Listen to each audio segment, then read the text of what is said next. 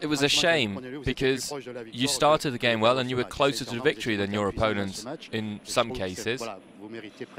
But maybe you deserve to win. It is a shame, yes.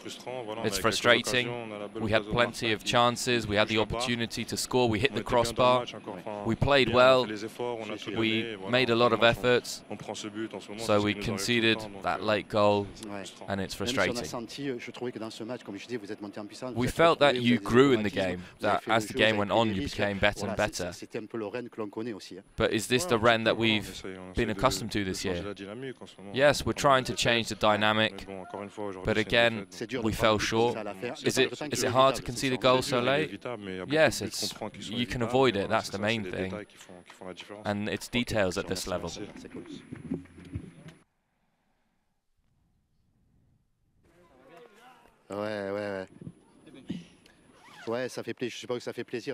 It must be very pleasing to win the game, to score the goal. There's a lot of things for you personally. Are you happy? Yes, it's a huge relief, but we've got a lot of work to do. We don't want to stop here. It's a new coach, a new system. It's going to help us. We want to attack a lot more, score a lot more, and that's going to give us more confidence. We saw a Marseille team that was willing to take risks. He let you come in, other players came on as substitutes. Did that help?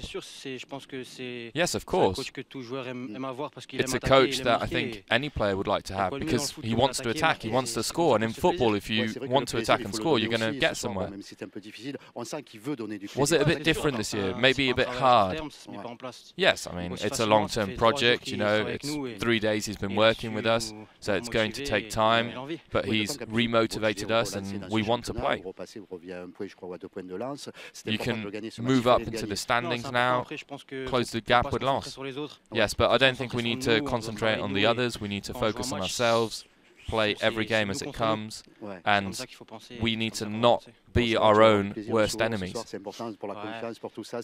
Good victory tonight for the confidence. Yes, it's been really good. Really good.